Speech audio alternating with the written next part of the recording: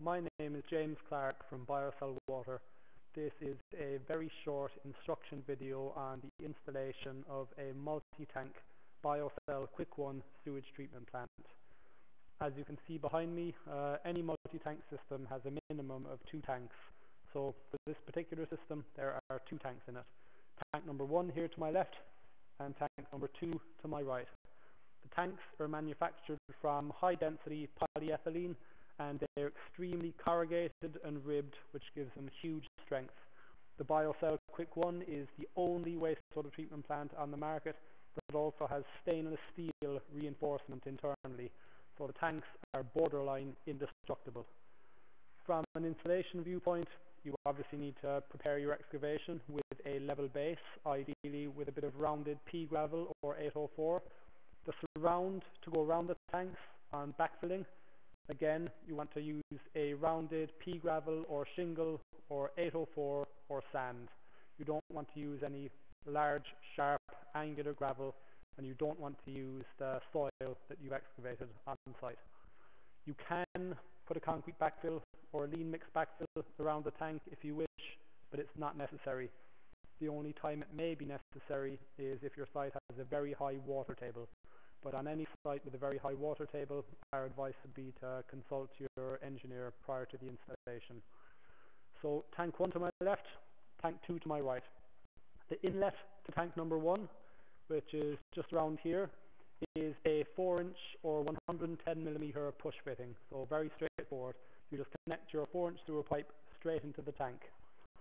Then, when you are connecting tank number 1 and tank number 2, there are 3 connection points on the tank. 1 up high, 1 in the middle, 1 down low. They may not be terribly apparent in the video, but they're on the center part of the tank. 1, 2, 3. Connecting them is a piece of cake. You just use 4-inch or 110mm PVC pipework. So the same pipework you would use in the sewers around your house. In the very top connection, there is a piece of braided air hose. So what you need to do before you make the connection on the top part is there's a hose tail on this piece of braided air hose here, and you just connect this to the end of this air hose here, and you fasten it to make sure it's tight by using the stainless steel hose clips that we supply. So very straightforward. 4-inch sewer pipe or 110mm sewer pipe connecting at the top with this air hose running through the sewer pipe internally. Connection in the middle, 4-inch sewer pipe. Connection at the bottom, 4-inch sewer pipe. On the outlet side of tank number 2, again, it's a 4-inch push fitting. So very, very simple. Tank number 1 and tank number 2 are clearly marked, and the inlets and the outlets are also very clearly marked, so you cannot make a mistake. The manhole on tank number 1 just has a pedestrian duty manhole cover on it. The manhole opening on tank number 2 has a housing which is actually sitting in this section of pipe, and this housing contains your air blower and your controls. So it's a secure watertight housing. There is a gland in the tank which isn't visible, just here.